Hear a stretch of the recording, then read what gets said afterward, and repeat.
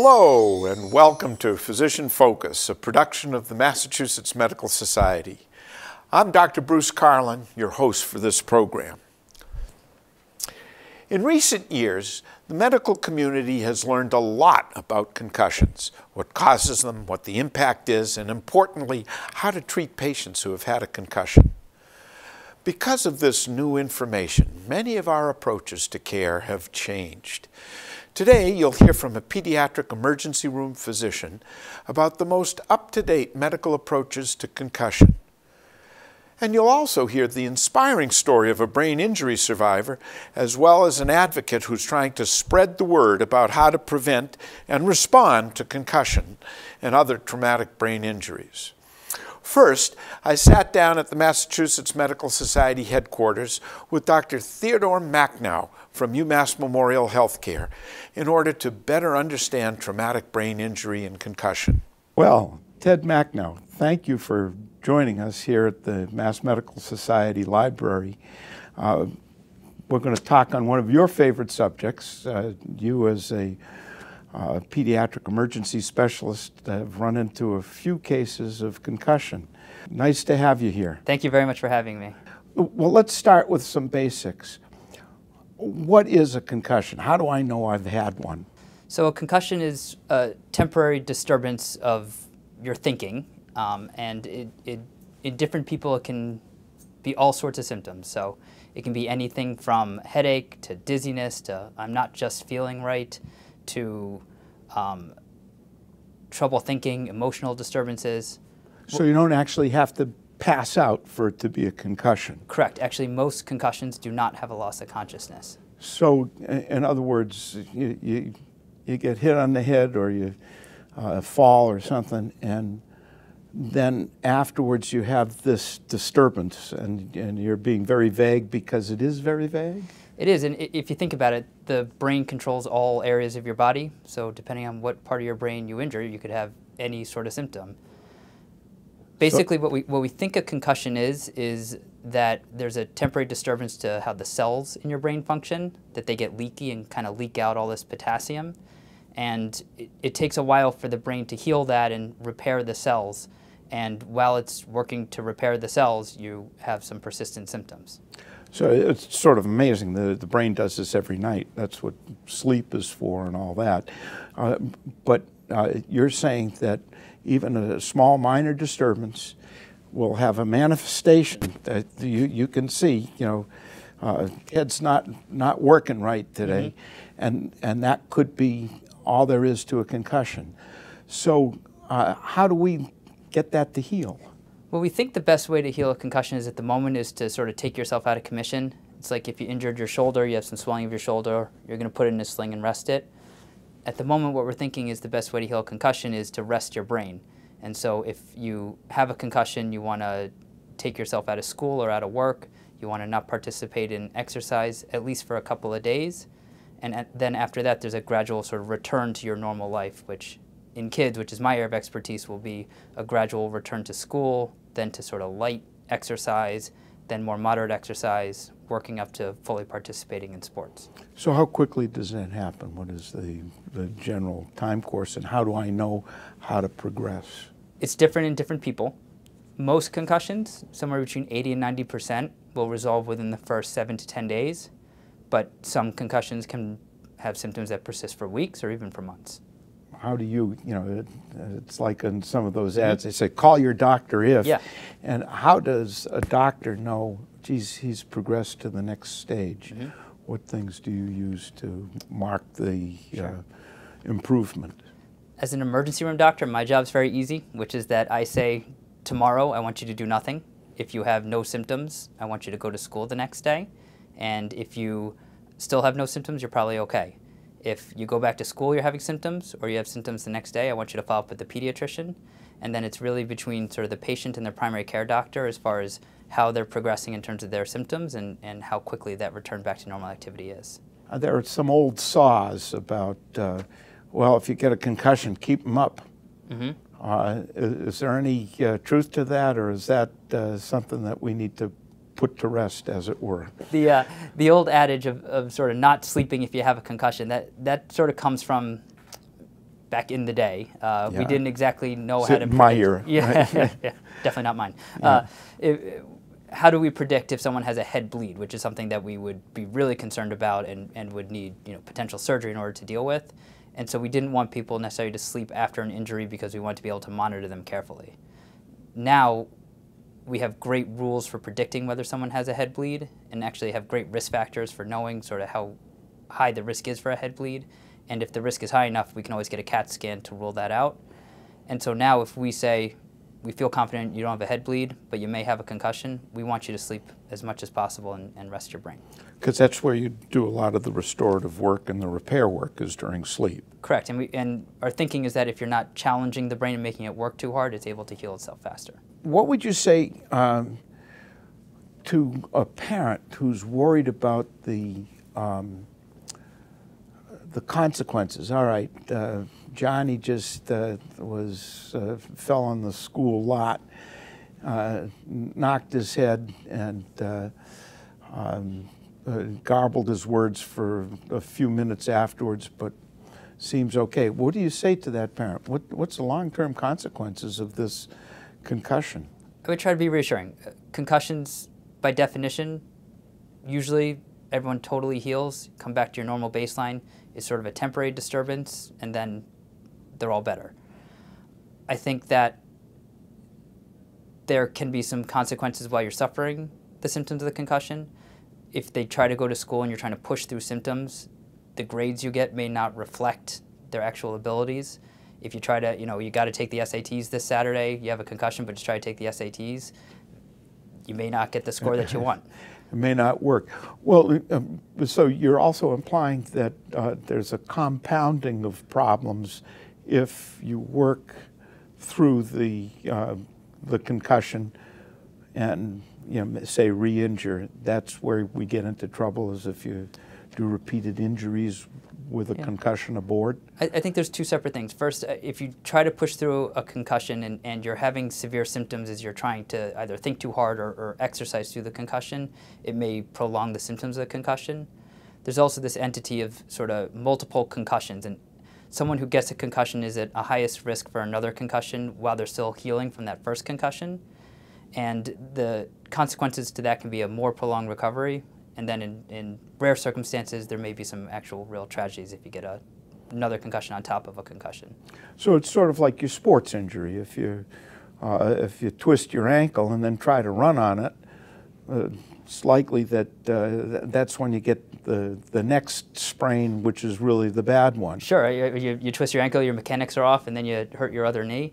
Another way to think about it is if you're trying to play sports through a concussion, maybe you're not as sharp, maybe you're not as quick, you get blindsided playing football, or you'll lose the puck and you're skating with your head down and you get hit from the front.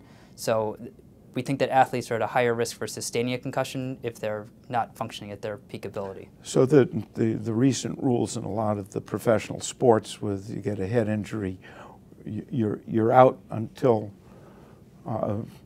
we've taken you the next step, really make a great deal of sense. Correct. There's some newer research which actually suggests that sort of holding people back and being very slow with their recovery may not be the best approach. We all seem to agree that shutting down at least for a couple days is the way to go, but newer research seems to be suggesting that maybe you want to do some moderate exercise and moderate return to school before you're fully healed. And you could sort of see that if you have a kid and you're saying, stay at home, let me know how your symptoms are. If they're just sitting in a room looking at nothing, thinking about whether they have a headache, are they giving themselves a headache? We call that the nocebo effect. Okay. Or are we sort of giving them depression because we're taking them away from their friends and taking them away from their activities, and is sort of letting them come back sooner potentially going to help their symptoms and help them recover from the concussion sooner? So maybe letting them play their video game if it doesn't tire them out, or is that an iffy kind of... The screen time, I think, is controversial, and there's not a whole lot of research behind it. What I say to my patients is, I'm okay with you sitting at home and watching stupid movies if you're not thinking too hard and the light of the television isn't bothering your eyes. Yeah. Most of us seem to think that video games or texting a lot on the phone may be sort of too much mental energy for attention. But there's no research really to support that. Would you let your son play football? If he wanted to play football, I think that the value of sports in kids in terms of learning about exercise and lifelong exercise habits and teamwork and keeping them out of trouble far outweigh the risks of concussions. Concussions have always been there. We're recognizing them more, which is good because now we know how to treat them and let kids heal from them. But I think that if he got a couple concussions, I'd reevaluate it. But I'd let him play football if he wanted to play football. We've only got a couple minutes left, believe it or not. Okay. And in that time, I'd like to just see if we could recap the high points of what you want to tell us. So first off, let's make sure everybody knows what a concussion is. So concussion is a disturbance to your brain, which is a temporary brain injury. There's no structural damage. So if we were to do a CAT scan, it's normal, but functionally your brain's not working as well, but it's temporary and you should recover completely. And that includes any of these mental disturbances of a wide variety. Just you're not quite functioning right. You may have a little headache. Dizziness, ringing in your ears, being a little off balance, lights bothering my eyes. When I walk, I kind of feel a little unsteady. It can be any of these symptoms and more. Recovery, you're saying at least a day? It's hard because in the moment we don't have a good predictor for whether you have a concussion or not. We really only know based on the persistence of symptoms. So to be on the safe side, I think you take yourself out of commission for a day or two, which would be the treatment for a concussion. And then depending on how severe your symptoms are, you either make a very quick return back to your normal activities or you're out for longer. Well, thank you very much. This has been very informative, and it's a delight to have Dr. Ted Macknow here from UMass. Well, thank you so much for having me. As Dr. Macknow makes clear, concussions can be serious, but they are also treatable. But what happens when a patient survives a serious traumatic brain injury? Our correspondent, Lucy Barrington, sat down with Ryan Farrell, a young woman from Eastern Massachusetts, to hear how her injury impacted her life. Ryan Farrell, a few years ago you were a young woman from Hopedale in Eastern Massachusetts with a very traditionally bright future. You were in your first year of college, you were looking at your career options, you were enjoying yourself socially. In fact, as you put it, your life was nearly perfect. Then something happened to change that. So thank you for joining us today to talk about that event, how it affected the next few years of your life, and what we can learn from it. Well, for starters, thank you and your crew so much for coming over to the Brain Injury Association of Massachusetts, or my second home, as I always refer to it as, and really giving the appropriate and necessary attention to what is more often called the invisible injury, traumatic brain injury and concussion. Tell us what happened to you. Well, I was finishing up my freshman year of college, and I was, like you already mentioned, very involved with all sorts of activities and organizations. But I was a member of our cheerleading team, and we were performing at a fundraising exhibition at the local mall. And I was one of the bases, so one of the girls on the bottom side of the stunt, holding the flyer up in a stunt above my head. And our flyer suddenly bailed out of the stunt and fell to the side. And her rear end hit me in my chest, causing me to fall back down to my own rear end. And I did not receive the immediate proper medical attention which any injury requires, and was instead encouraged to continue performing. So I did, and a short time later I collapsed and did not regain consciousness. So I was then rushed to the local hospital, which thank God was right back up the street. And I underwent emergency surgery. I was in a medically induced coma for 2 weeks, a total of 1 month in the ICU.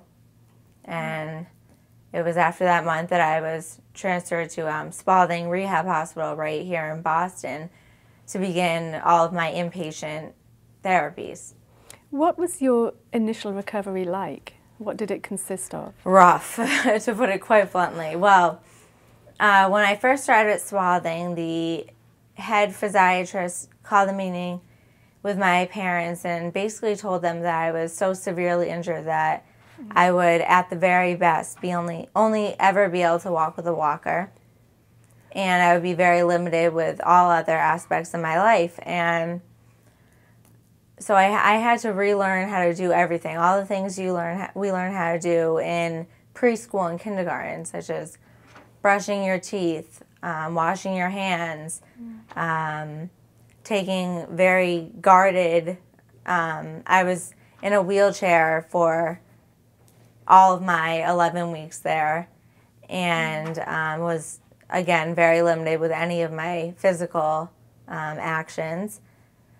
And then finally, at the beginning of August, I was moved to Crotchet Mountain Rehab Center up in New Hampshire for the last step of my inpatient rehab.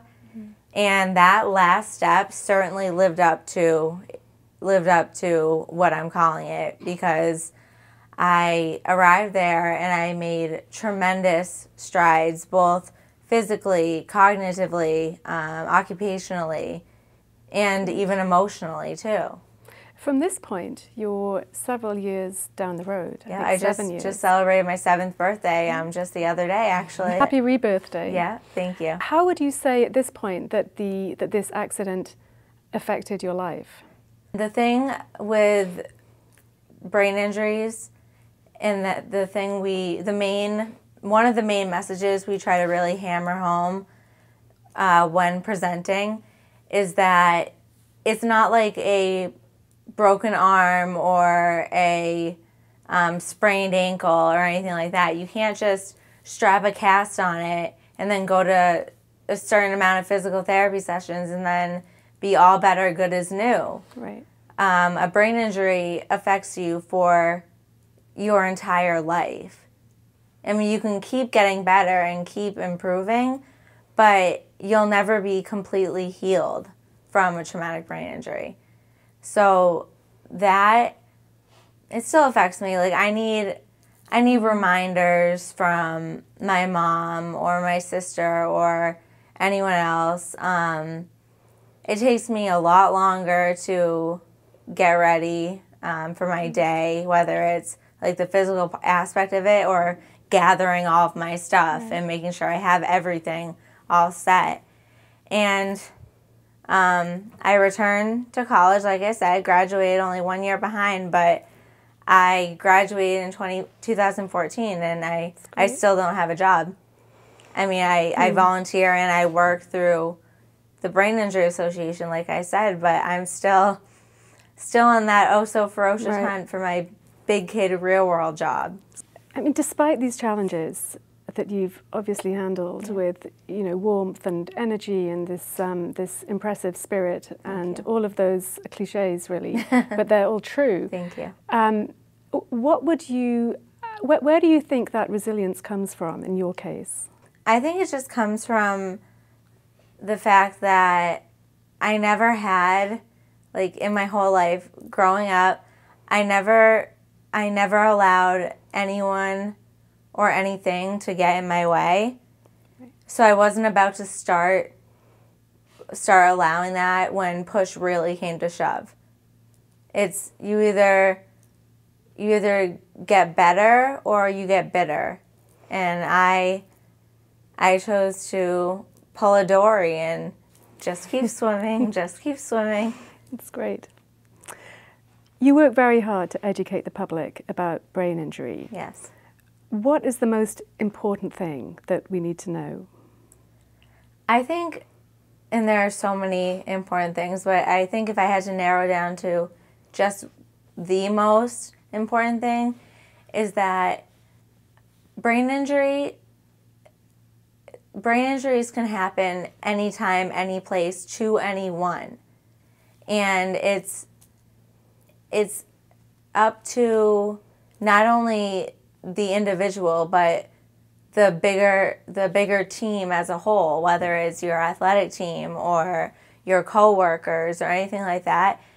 it's up to every single person involved in that setting to prevent, because that's the only way that brain injuries can be stopped or fixed, or whatever you want to call it. Starts with prevention, and then everything else follows suit. But so it sounds like it's a matter of, when there's an incident, knowing to stop, yes, and assess, and then follow the appropriate protocol to prevent damage. Exactly. Great. And like I said, when we present our programs, that is one of the biggest and most paramount messages we try to push through, is that they're so preventable. Well, thank you. You've put out that message today, and we very much appreciate it. All good wishes. Well, thank you so much. We also met with Justine Cote of the Brain Injury Association of Massachusetts to hear about the work that organization is doing to educate the public about preventing and responding to concussions and traumatic brain injuries. Justine Cote, you are Manager of Prevention at the Brain Injury Association of Massachusetts. Thank you for being here with us. First, can you help us understand the overlap between concussion and traumatic brain injury? Are these two terms for the same thing? I think it's very important to understand that a concussion is in fact a brain injury. In the past, I think there has been some misconceptions about concussion, certainly, that it was not a brain injury, something a little bit different. Certainly there's variations of brain injury and concussions, and I think that the misconception comes from that there's a particular person on a soccer field that might have a 2 to 3 week recovery versus someone that might have post-concussive symptoms afterward, and it might resonate for 3 to 4 months. It varies for every single person. And what we often say at the Brain Injury Association of Massachusetts is that when you've seen one brain injury, you've seen just one brain injury. So yes, I think it is important to tell the public that a concussion is in fact a brain injury. Why is it important for all of us to understand concussion and traumatic brain injury? I think it's imperative that the public knows about brain injury because it is not a well-known injury. It's a silent injury. You might look okay on the outside, you may be different on the inside, and it happens so often. It happens every 13 seconds a brain injury is sustained in the United States. So I think that education on brain injury is important. Education equals awareness.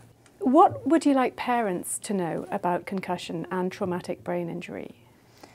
I think it also piggybacks off the last question that we just talked about, is that be realistic about the injury, and that your son or daughter may be a little different. They may look okay and similar to who they were on the outside, but inside they may have changed. And to be patient with your son or daughter about these changes and help them through that. And how they can do that is it might not just be at the home. You might need to leave the doctor's office and extend outwards to other organizations like the Brain Injury Association of Massachusetts. We're here to help. And certainly our I&R specialists, our information and resource specialists, are standing by, and certainly they can help you not feel alone. We have support groups, several around the state, that can make you have a sense of unity in terms of other families that have dealt with the same thing, and with rec activities, have a feeling of inclusion and not feeling alone in brain injury. Thank you. I'm sure that community is key to recovery for the individual and their family. Absolutely. Thank you, Justine, for being here and helping us talk about this today. Thanks for joining us. We look forward to bringing you new perspectives on healthcare issues that impact us all on future episodes of Physician Focus, brought to you by the Massachusetts Medical Society. I'm Dr. Bruce Carlin. See you next time.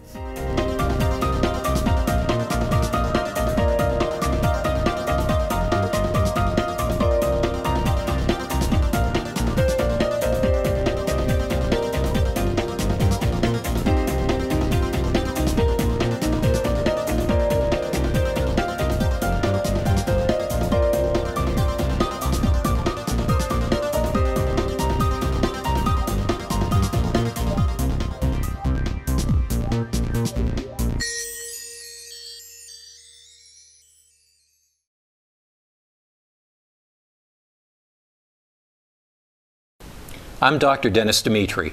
I'm Dr. Monica Burrell. Prescription drugs are valuable medicines, and when taken under a doctor's supervision, provide effective pain relief for many conditions. But the abuse of these powerful drugs has become a serious public health problem in Massachusetts and across the country, resulting in the needless deaths of thousands of people. If you are prescribed opioids or pain medication, talk with your doctor about the risks and benefits of the medicines and explore different ways to treat your pain. The safe use of prescription drugs comes when physicians and patients work together to promote healing and good health. Medicines cure, heal, and relieve pain. Use them carefully, store them securely, and dispose of them properly when no longer needed. What you do can make a difference. For more information, visit the websites of the Massachusetts Department of Public Health or the Massachusetts Medical Society.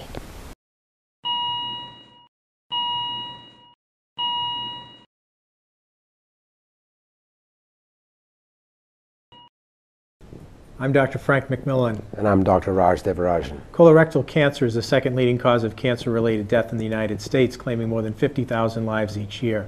The cancer occurs in the colon and rectum, parts of the large intestine, and is caused by growths called polyps that can turn into cancer. Screening for colorectal cancer saves lives, but 23 million American adults, about 1 in 3, don't get screened as recommended. Colorectal cancer affects men and women, and the risk rises with age and a family history of the disease. If you're over 50 or have a family history of the disease, early screening is recommended. Screening can reduce the risk of colorectal cancer by up to 90% by finding and removing the growths before they turn into cancer. For more information on colorectal cancer and the different screening tests available, visit the American College of Gastroenterology.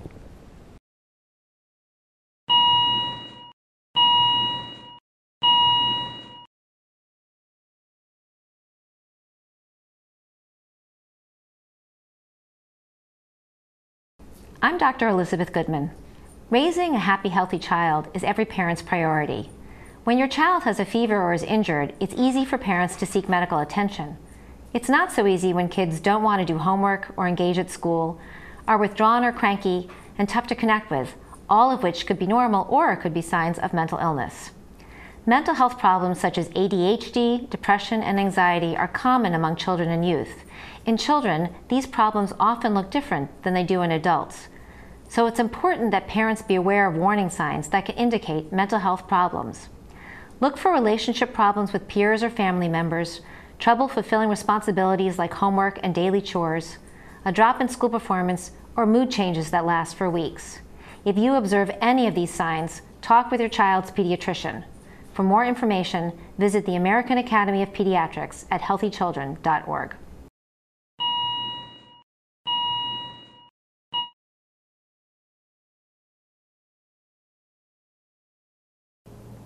I'm Dr. Jerry Goodman. And I'm Dr. John Mandeville. Age-related eye diseases such as cataracts, glaucoma, macular degeneration, and diabetic retinopathy affect nearly 37 million Americans. With an aging population and higher rates of conditions like diabetes, the number of visually impaired people is expected to increase substantially in the years ahead.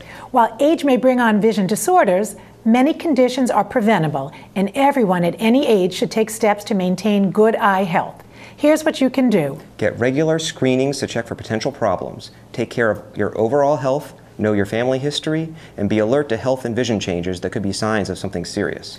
Wear eye protection when needed, at work, playing sports, or working at home with tools, including sunglasses to guard against damaging rays from the sun. For more information on eye health and protecting your vision, visit geteyesmart.org.